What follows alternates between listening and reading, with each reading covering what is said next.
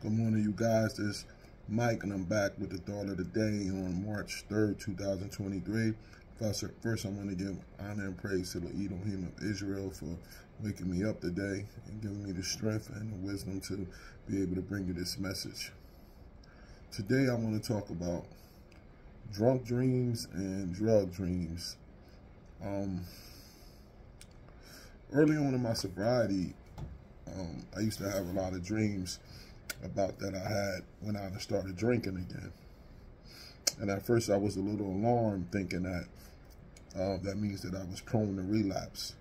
But as I started going to the meetings, I learned that drunk dreams are a part of recovery. You see, I was so in love with drinking. Once I stopped doing it, it was like losing a girlfriend or losing a best friend or something like that. So at times I used to dream about parties I'm at or different events that I went to where I was drinking. But the crazy part is you wake up with, in the dream you have so much fear about, damn, I relapse. What am I going to do? Do I got to go back to rehab? Am I going to tell people in the fellowship that I relapse? So much terror used to come over me about, once I had these dreams about what I was going to do next. And the dreams are so vivid, it really seems like you relapse.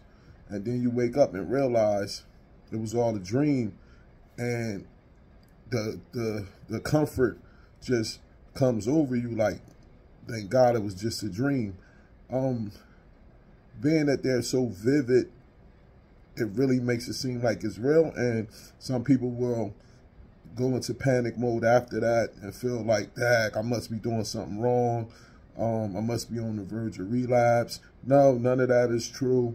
It's a part of the process of recovery. And in my experience, as I went on and on in years, the dreams became less and less frequent.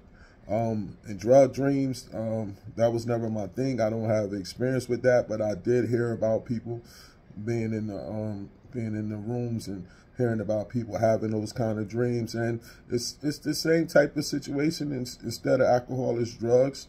You know what I mean? And they just appear to be so vivid and so real that it can drive you to stress out if you don't have no information on it or no knowledge of the situation. So that's why I like to make these videos. So if you out there and you're early in recovery and you be having these kind of dreams, don't get alarmed and think that something is wrong with you, that you're doing something wrong in your recovery.